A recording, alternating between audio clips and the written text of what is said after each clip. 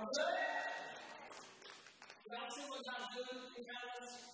Y'all see if you've been here like 5 minutes, you've noticed since God's moving a little bit more and a little bit more. Y'all see it? Wake up, this ain't worship time. You can be like, this ain't like me. I'm just worship, but I'm not like on your knees, like preacher, introspective. So, don't see it? Don't see it? We ain't seen nothing yet. And here's what I mean by that.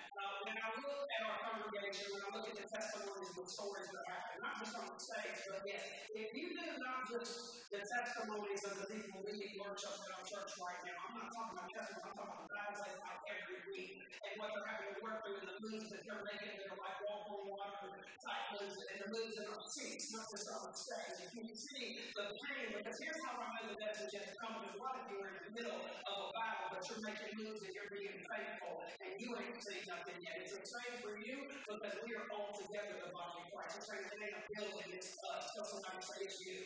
And I just want to ask you, well, I haven't asked this in a while, but I've never asked this. August, next 2 weeks, next week, we'll have the most exciting, incredible baptism service we've ever had. Watch. I think it's going to be amazing. A lot of things coming, but August is going to be a momentous month. Probably the most special month we've ever had in this church yet. I'll say yet because that's just okay. And I'm going to ask you, if you're a church family, if you're a guest, we welcome you. Hope you can handle us and we'll come back and be family. We hope you can. I know we're alive, but it's what it is. You get what I'm saying. You get whether we're a mess or a miracle, you get what it is every day. But I want to ask you this. Pray with me. Let's believe for it. Let's believe that God moves in this place. We're making moves in advance this year. Making just a lot more room. It's not moves that just make moves. We want to make room for more of Him. So pray and believe with me about all this. Because we're going to see His presence move in this place and through lives and out of this place. Not just us out of this place. Like ever before. Will you pray with me for that? Yeah. You got around prayer. You'll make all your right hands. You got to wake up. You got to wake up.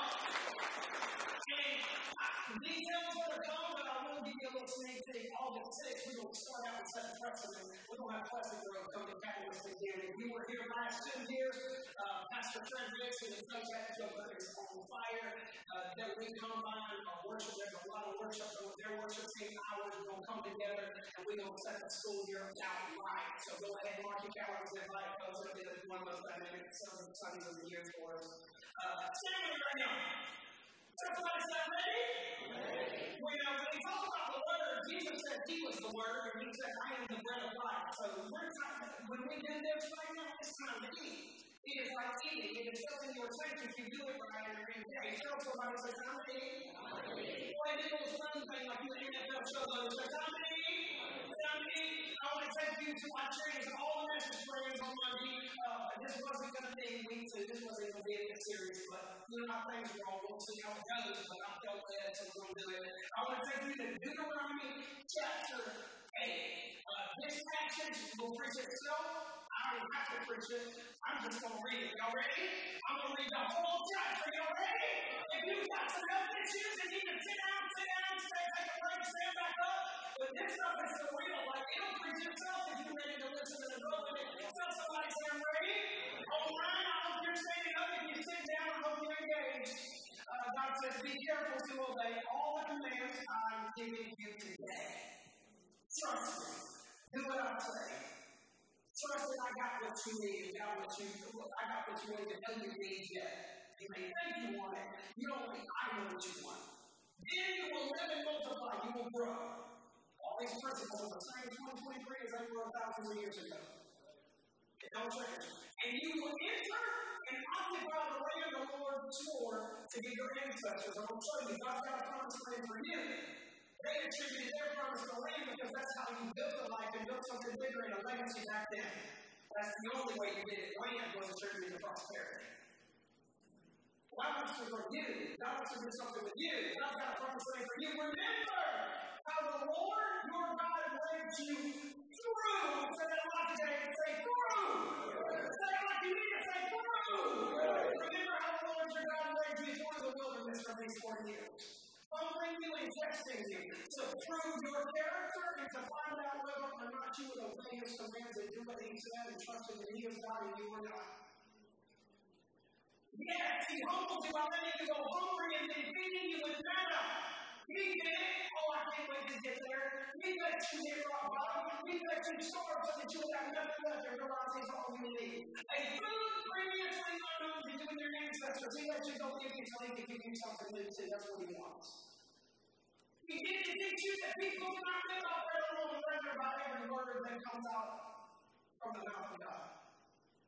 For all these 40 years, you're closed in, you're out, and you're feeding in the church. Well, I took care of you, Catalyst Church. You may not think I took care of you, I didn't do it your way, but I did. You're still standing, you're here today because I took care of you. Think about it. Just as a parent disciplines a child, the Lord your God disciplines you for your own good, to take you to a good place, to a land I promised you. It's not just true for Israel, it's true for us. So obey the commands of the Lord your God by walking in His ways and fearing Him, revering Him, respecting Him as your Father. But the Lord your God is bringing you into a good land, a good season, a good place. All that know you've been through, He's leading you somewhere, not nowhere. A good land flowing of streams and pools of water with fountains and springs that gush out in the valleys and in the hills. It is a land of wheat and barley, of grapevines, fig trees, and pomegranates, of oil and honey. It is a land where food is plentiful, where the bank account is not empty, and you don't even know how you're going to get your kids' school stuff paid for at the beginning of the school year. And it's going to be abundant in the hills. I used to think this. When you would eat your field, because here's the thing, all this thing attributed to enough and more. Because livestock and produce is how they produce life. But it's way more for us now. And God wants to lead you. He is enough. And He wants to lead you to more. And when your prayers are answered, when you eat your field, be sure to praise the Lord your God for the good land He has given you. When you get there, God says that is the time to be careful. Not when you're losing, when you're winning. When you get to the top of the mountain, you better remember who got you there, because it's easy to forget. I forget, you forget, God forgets. Beware that in your plenty, when you get what you pray for, when you get the wife, the family, when you build your forever home, when God gives you more, when this church grows and reaches people, and you sit here, realize that I wasn't blowing smoke, remember then that it wasn't us, it was God. Beware that in your plenty, you do not forget the Lord your God, and disobey His commands and regulations and decrees, because they are not for you, they are for you. That I'm giving you today. For when you end up comfortable and prosperous, when you get that testimony, all of you that are hurting right now, when you get that testimony and realize that you truly are overcomers in this season like you were last season. And have built fine homes to live in. And when your flocks and herds have become very large and your silver and gold have multiplied along with everything else, when you get the plenty that God has for you, the promises, because He's got something for you, He says, be careful. Do not become proud at that time and forget the Lord your God. He's saying this again, y'all. He's saying it twice to be redundant. He's saying it twice because it's important. Don't forget the Lord who rescued you from slavery in the land of Egypt. Do not forget that He led you through the great and terrifying wilderness with poisonous snakes and scorpions. Some of you want to bed with snakes at night. Some of you work with snakes and scorpions. Scorpions don't just happen in the desert like they did thousands of years ago. Poisonous bites happen in the workplace at the club last night. You can be married to them. You can have parents and kids that will bite you. People can bite you. He said, you don't forget that I saved you from that, where it was so hard and dry. The seeds rise out that stuff. He gave you water from the rock. He fed you water where there was no water. He made water where there was no water. He fed you with manna in the wilderness, a food unknown to your ancestors. He's saying this again because it is so important. He did this to humble you and test you for your own good. He did all this so you would never say to yourself, I have achieved this wealth with my own strength and energy, because you did not. It is not my power, it is not my spirit, says the Lord. Remember the Lord your God. He is the one who gives you power to be successful. Anything good in you or comes to you did not come from you. Every good and perfect gift of God comes from above. In order to fulfill the covenant, He confirmed to your ancestors with an oath, because God keeps His promises. But I assure you of this, if you forever forget the Lord your God and follow other gods, we follow other gods all the time. Money and riches, You may think of a church. Church may be a drug city. You don't come here. You come here looking for what you can prove, not what you can, not for the presence of God. Anything can be another God. It ain't just idols like it looks different now. It's still the same. He says, if you ever forget the Lord your God and follow other gods and seek outlets and satisfaction in other things, worship and bowing down to Him, He will certainly be destroyed because that is the epitome of dysfunction and disruptive living. Just as the Lord has destroyed other nations in your path, they destroyed themselves. As we say, He will also be destroyed if you refuse to obey the Lord your God. That's intent. It's heavy. Week 2 of less is more. I want you to see that less is more because it's simple. And I want to keep it simple. I want to speak to whatever you're in. It is very simple. True. Say that with me. Say true. God does not want you to just make it and survive it. Through. Say through it. Say you want to know the promises of God. All my people from oldest to youngest, divorced 17 times. Never been married, never thinking about getting married, no money, single mama, no daddy. Say through. Through. I just want to simplify it. Say through. Through to the other side. That's the will of God. Whatever you're in, whatever you've been stuck in, sinking in, through. To the other side, to the next level. The Bible puts it like this: from glory to glory, faith to faith, through. Say it to 3 people as you're singing and scare them. Say through.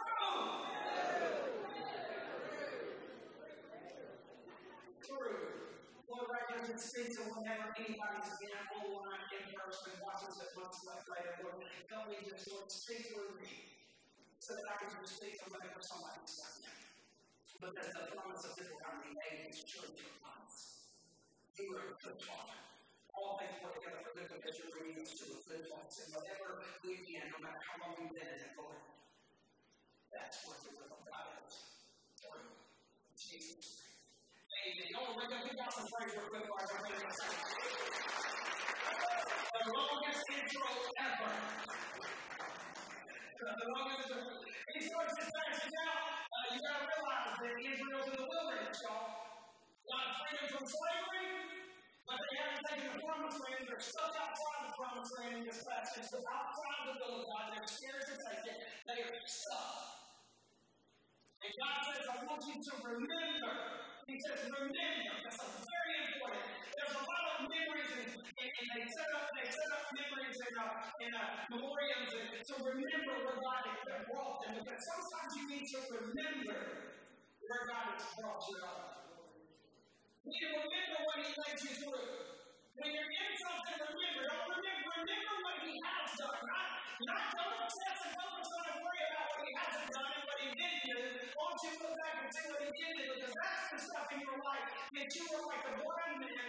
He said, I don't know if Jesus is a Savior. What I know is I was blind and now I see. You want to know what reference? Start paying attention to what God has already done in your life. He tells them in the middle of the wilderness, they are not where they're supposed to be. They have gotten stuck somewhere.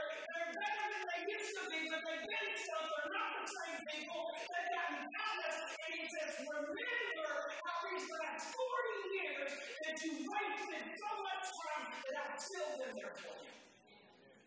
Remember, see, the journey to the promised land, Deuteronomy 8, the journey was only supposed to take 11 days.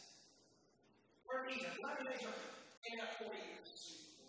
They got stuff. We get stuff. The principles don't change. You want to read the Bible for what it is? It's a mirror. It's a mirror. If we want to look in the mirror and apply to our life, it'll change your life. If you don't, you'll continue to follow the same stuff like they were. And we get stuck. Your bad choices continue to get you stuck in long, costly seasons. You got married, and your marriage was good the first little while, and then you were unfaithful to your family, and you either lost your family or you start all over and rebuild trust. And either way, to 11 days turns into 40 years in our life too. For some of us, it's indecision. Indecision can cost you. You hold back. You withhold. You don't make moves. You are better than you used to be. But there's some things in your life you were still spinning your wheels. You were not surrendered. You were are stuck in cycles. You will not make consistent, constant change because there are some things that you love Jesus, but you are holding back in your life. You either won't be honest about them or you won't do much about them because you are stuck. You know it's sin. You know it's costing you to miss the promise and blessing of God in your life, whether it's habits, whether it's benefits, whether it's pride, but you continue to hold it because if that indecision in your life, it will cost you. And what happens is default mode. By the way, there's a scripture I love in Hebrews. The writer of Hebrews in the New Testament says, you should have been teachers by now, but you were drinking milk and not eating meat. He says you should be meat eaters. I love that verse. There's some times in my life I'm like, I should be eating a little bit more steak than I am in this season, but I kind of got off. I lost focus. I got arrogant. I got irritable.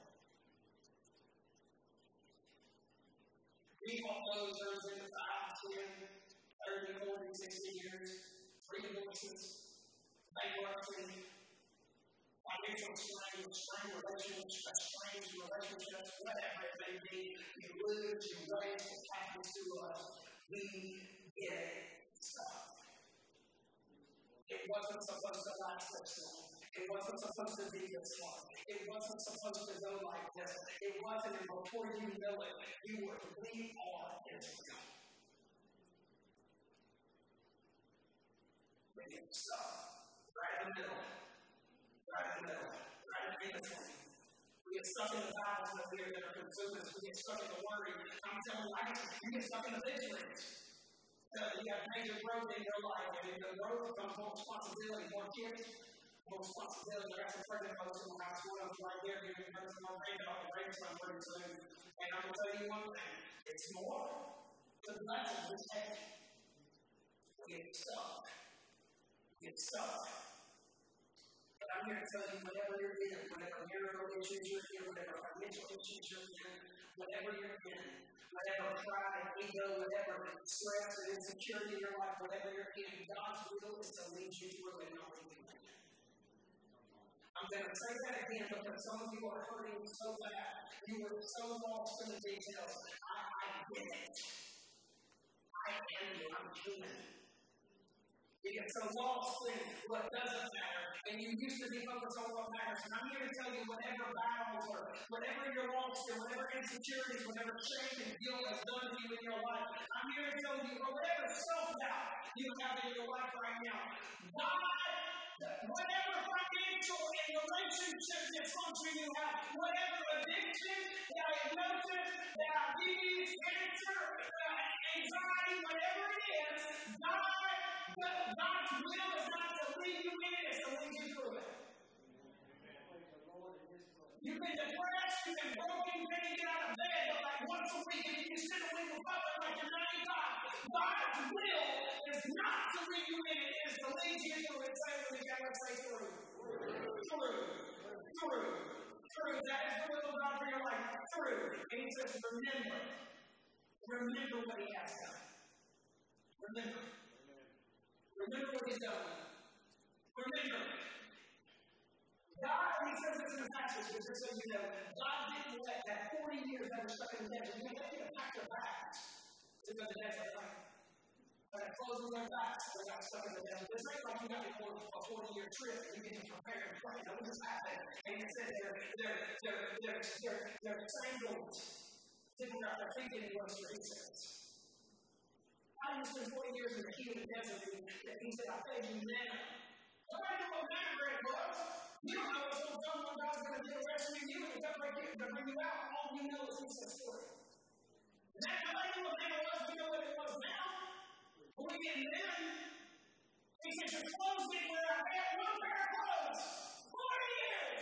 Last you came at that way in the desert. You lose that way in the desert, but still. And you got to starve. And you know that God took care of them. He kept them and took care of them when they were outside. He took care of them when they were not taking care of them. He was enough for them when they weren't choosing for him to be enough.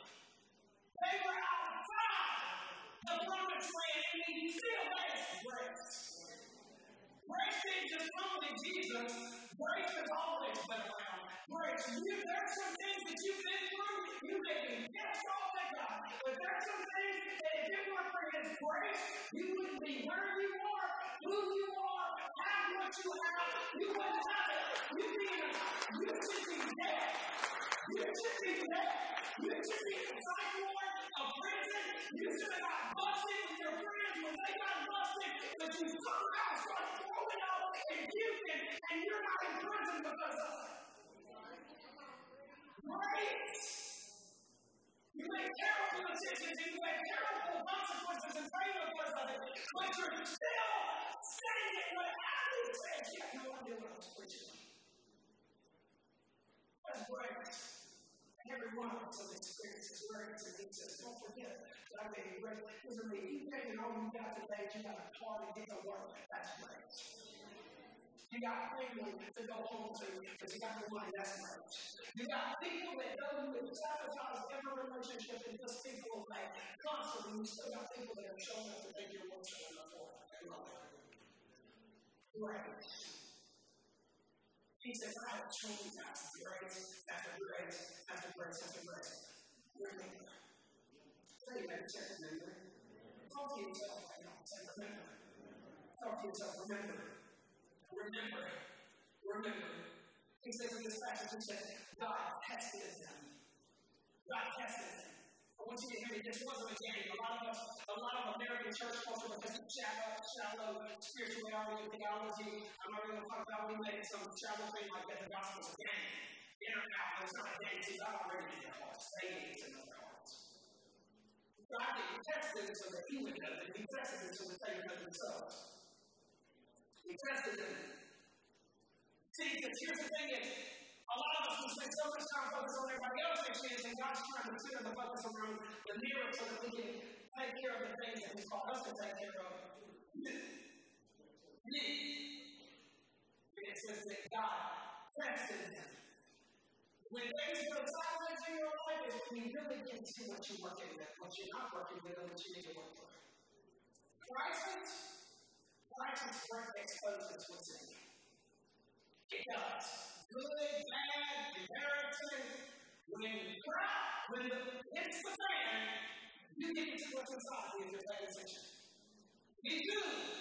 Embarrassed or not, it's coming out when things go sideways. And it says he did to test them. He did to test them. Look what happens when things go sideways in your life and you run. Wow. You shut down. Shut people out. You go further. The problem is you didn't tell real words. You do it. You want to see what's inside of you, crisis brings it out. Crisis brings it out. Some people when you come to church because they struggle. There are people, a lot of people I love, I ain't beating nobody down, I know. I just want you to know when I preach hard, I'm going to talk about one person, I'm always talking about at least 50, at least 30. Over the years, I kept thinking on me, and I'm thinking on me, and everybody else does, but who people? But there are people, some of you sit here, the only reason you church is things are either good or bad. When you start struggling, you start eating out of church. And it ain't just church, it's everything good in your life. When things go bad, you cover up and you push away the good, the things that feel good strength, and as a default mode, when crap goes sideways, if you want to pay attention, you see it. You know, how many people have told me that I'm struggling, I can't come to church. When you're struggling, this is the place you should be. And if this doesn't feel your strength, I don't take it personally. Go find somewhere that does. Because the presence of God happens not just alone. God is with you in the process. And I'm going to tell you, look at the Bible corporately when you're unguarded. People with faith don't afraid of people. And if they are, they still show up and they get face people. Church is where you should be when you're scarred and stressed and got nothing to give because God is going to give you something. What is it that because crisis exposes the men in the back and all of us? Some of these hold back. You don't have the walls of Jericho, it's the walls of what you name it there. We check white. We check green. When things go sideways, we start talking about how everybody in the room will talk about their parents, that kid, their parents. But that's why they don't raise the things they don't do. Where they can't believe they raise their kid that way. You want to talk about we deflect, we just like you want to talk about social issues instead of your secure issues.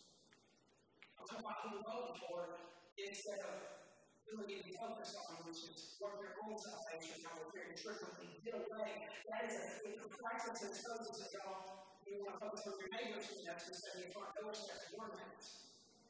And so what happens is God, it says that God tested them so that they can see it. When things go sideways, there's some things if you're paying attention that you will actually see that you need to work on. There is no other season than a wilderness season than what you're going through and what you're in to be able to see the things that you need to seek God and surrender to God before you go to the next level and the next step and to be able to pursue His promise, the promise by your promise, by the will of God, to go through. You better look in the mirror and be honest. We got people on this stage, I'm so thankful they'll fall, they'll stop singing because they're crying because God's working on their life. I don't need to show in the church. That church really does this for me. A lot of times churches really fall apart when they come to church. You want to see it? Crisis brings it out. Crisis brings it out. What they were in brought out what was in them. Same as your life. What you're in brings out what's in you. God says that God humbled me. Dr. Timothy Keller says it this way. He says that you don't know what is on your needs, so what is on your how. So we'll keep it simple. I want to simplify what you need in the next one. I want to simplify. You really don't know that God is enough until you don't have enough. There's nothing that's enough. It's nobody's enough. Until you're out of resources and relationships that can rescue you from whatever they're doing. Until you're out of options and opportunities that you can no longer tell the lies that you can tell them because you're in your way. He said he did this humbly. That's what the passage says. I was humble because I was leading them through the wilderness to the promise and he was true for you. God taught them that man shall not live by bread alone. That's what it said. Jesus spoke this when the enemy was tempting him in the wilderness. He was starving to death. He was literally starving to death, and the enemy puts a piece of bread and says, hey, man, you want to live? And he says, man shall not live by bread alone. You won't live by your bank account. You're successful enough to get kids that you raise and have a great marriage going on outside, or whether it's a good marriage with the spouse holds it together because you're a big mess that just pretends to be good. No, Jesus said, man shall not live by bread alone. Since God taught Israel, he teaches us that you cannot live by bread alone, but by every word that proceeds out of the mouth of God. Here's the thing. Thing I learned from me, you need to learn from you. God spoke to them and applies to all of us. That you are not ready for growth and increase. You're not ready for the promotion. You're not ready for the next level. The things that you're praying for God to break you through and to break you out of, how do you know you're not ready for it? Because you're hungry for it. You are hungry for His promises, not His presence. And you don't get His promises until you're hungry for Him. And God said, I have to tell you in that 40 years that you put yourself in, I used it. I wanted to tell you that if you got me, nothing else matters. And you are hungry for His blessings if you're missing Him. That's why people leave church when life falls apart. Because it doesn't say.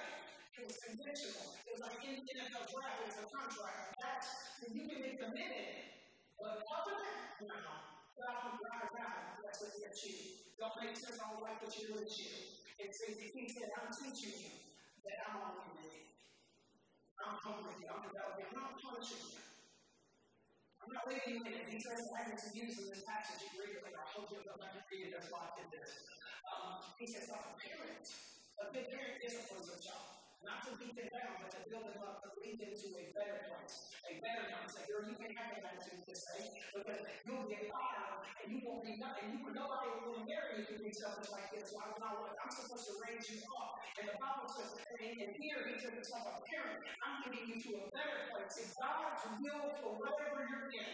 Doesn't matter the details, whatever you're in, it still leads you through to a better place, a promised land, a good place. All things work together for good. He is a good Father. That is what He is. He says, man, I'm not trying to tease you. He says, man, if you can get gifts in your gifts, Jesus says, how much more can I give you good gifts? He is leading you through. Here's the thing about your life. God wasn't just interested in leading Israel out of slavery. This is my whole message problem here. God wasn't just interested in leading them out of slavery.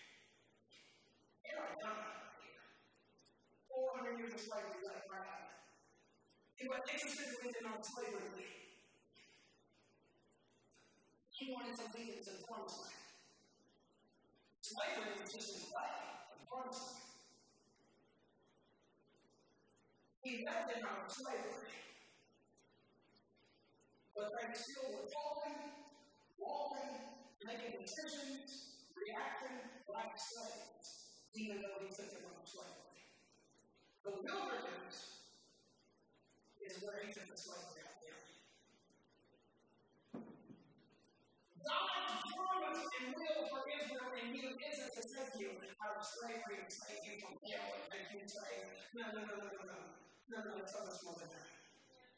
He is trying to save you from yourself and your sins and your shame and your bad habits. No, that's just in the way. That's just where you are. That's just what you are yourself. That's why here in church we sought the salvation. We want the altars to flood and tell us. You will never hear how many people we never led to the Lord in salvation because we don't keep count. Because that's not the big way. That's the first step. God wants to take you to the promised land. Your purpose. What you're in right now, God is leading you through it. He's leading your destiny, your family through it. When your kids one day will never live on telling Connor, he said right here when we pray up and see us. People usually walk away from church because the only thing they've only been involved in check the box churches. But when you got deep roots, you don't walk away that easy. I don't know how many people give their life to the Lord here because I don't keep count because that ain't the score I'm leading. Because God's will is true. And God used the wilderness and what they were in, and He uses what you're in and what you're going through, no matter how little sense it makes. If you got yourself in it, you're the reason you're in it, you're the reason you've been in it for decades, and you're still in it, your whole life is traumatized by it. The scripture says trauma is a good teacher. The Bible says about Jesus that He learned obedience through that, through the things He suffered. The wilderness. God's will isn't to save you from hell, your hell, your safe. God's will is to lead you through. From glory to glory, faith to faith. We are outwardly purity and inwardly the Bible says we are being renewed day by day. Paul's home the church of the Father. He who started the good work in you, started it. Salvation, commitment will carry on to completion until the day of Jesus Christ. It's long and you're open, He's still moving and wants to do more. Through. The promise land wasn't just a literal place then, it's a purpose and a plan and a promise for your life now. And the details look different, person to person, but the promise is the same. That is it, to lead you through. The promise is like you want to know the will of your life, you're a mess. You can't see straight, you've been from hell, you come in here, you get inspired, but you go home just as broken as you came in here before. Listen to me, I'm just telling you the truth. I want to simplify. Less is more because it's simple. Let me simplify whatever trauma and stress, whatever insecurity, whatever fear for your life, will you ever become a mama, will you ever live long enough, will you ever be enough, will you ever get yourself, will somebody ever roll the dice on you? All I can tell you is it don't matter if they don't through. I think I'm in my out to the hills, I'm full forward. That's the way I'm promising about your life. I just want to simplify this. I think we complicated. Through. Man, you go ahead and come on up.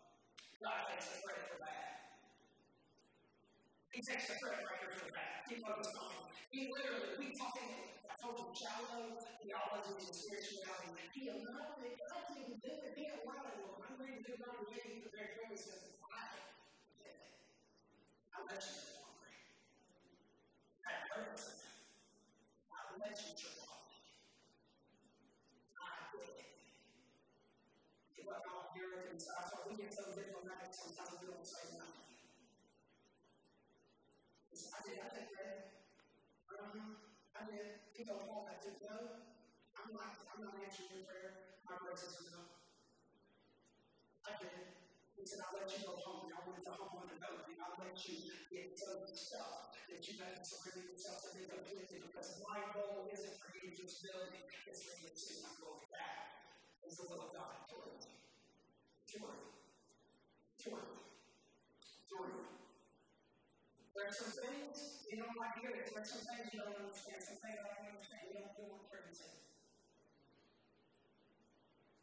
People, there's a lot of apologetics out there, and I love apologetics. I took it in seminary. I love those classes. Never take one again because I did my time. It's great. Here's the thing. You don't have all the answers. Anyone says they didn't, they don't need the people that don't have all the answers. Crucify Jesus. Just like it. Faith isn't having the answers. It's trusting God when you don't. God is bigger than my theology. God is bigger than my questions and doubts. God is bigger than my past and my pain and my mistakes. God is bigger than the things I don't understand. God is bigger than why I had to marry my spouse. It's why I had to marry my son. God is bigger than the things that don't make sense. That is what you get. And Jesus says that some things God has got to be the answer. That's why he says, I'm the way, the truth, and the life. I'm enough. I ain't no shit. I know.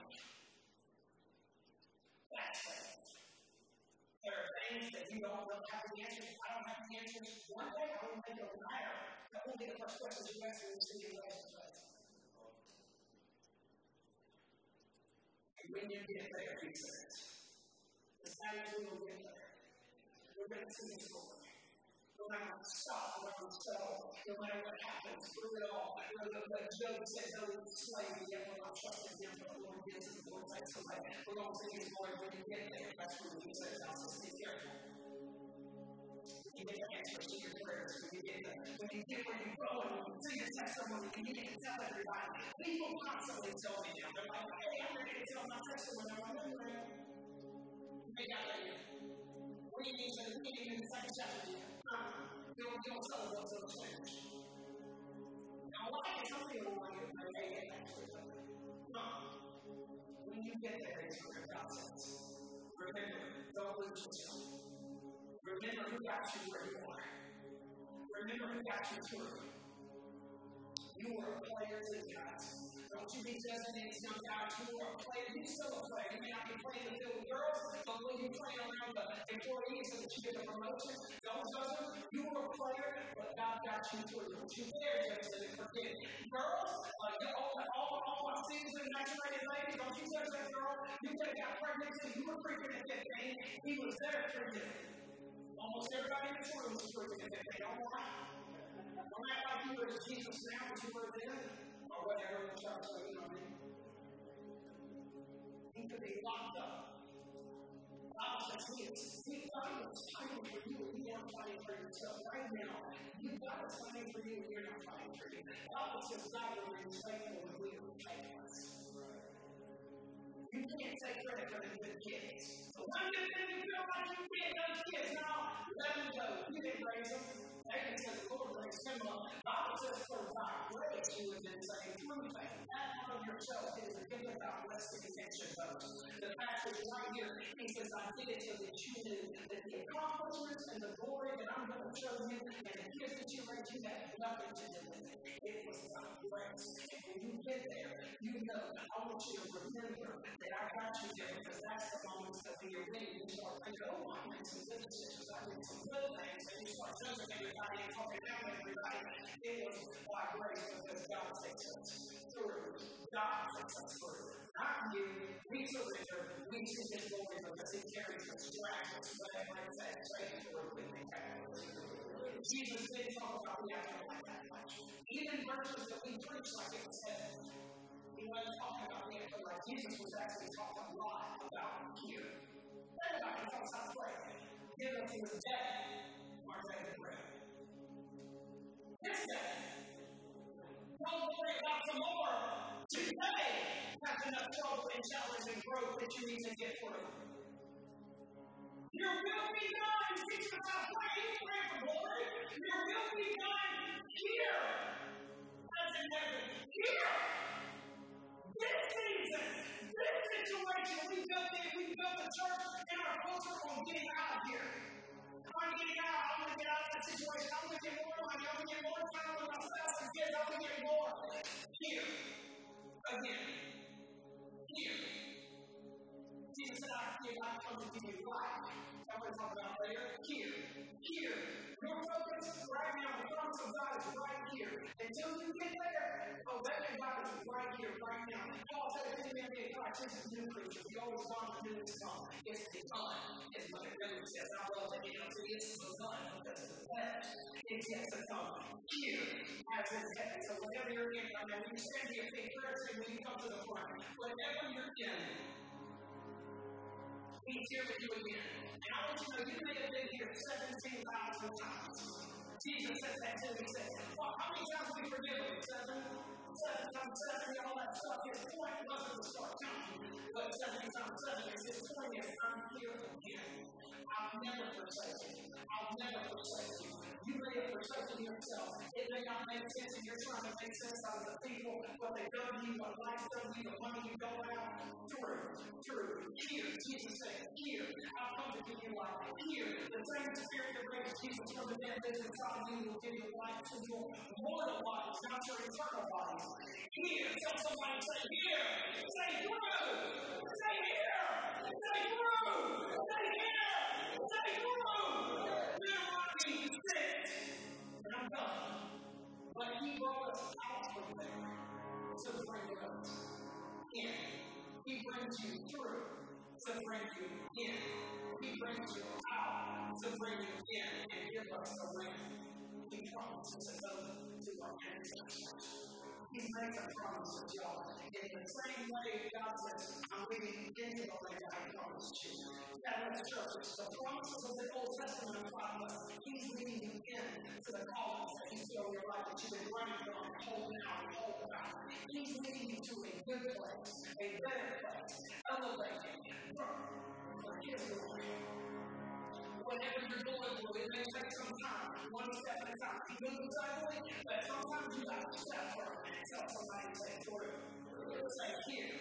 Whatever you're in right now. So what we're going to do is we're going to sit in his presence like never before. Because here's the thing is, that 40 years of life on I can tell you a story. Matter of fact, on the Old Testament, what's happened in our Bible, the beginning of it, is what happened in that 40 years. You can go about trauma and stuck. Because a lot of trauma when you start holding on to things that are not so things are not surrendering. Yeah, you've been through a lot of trauma, but I will tell you, the will of God promises I'm still through. Into the land I promised you guys, church. Into the land, family, and father and mother. Into the that is his will. Quit thinking about what it's going to look like and trust that God will create everything that's inside of life. So right now, we ought to put out right here because if you need somebody to pray for you can come worship, you can come with your, you can put your knees on the ground, I will love that too. But if you have something specific that you're believing God for, come on. Right now, some down for themselves, come on. You can ask them, we're going to pray for you. We are here to fight this thing together because faith is a fight. It is a fight through, not out through. And so, we're here to pray for you. Whatever it is, you're going to pray for yourself or a child, something, whatever it is, God cares, we care. If you're struggling getting out, you can't forgive yourself for something. Listen to me, here. I'm not here to preach you, we're not here to explain you, we're here to do this life with you. And so right here, you may be hearing me, you've done this whole church thing, you've done the whole come to the altar. The altar that takes things, it opens you on anything. I'm not going to walk away from my problem, but you're gone. I'm going to have to learn what I'm struggling. That's also like a fix it. And focuses on you, focuses on what you do. We are overcomers by the blood of the Lamb and the word of our testimony that we take our lives on the hand. In other words, He is everything. And so we're going to sing that song, hearing it, when you really hear it, and the answer is yes.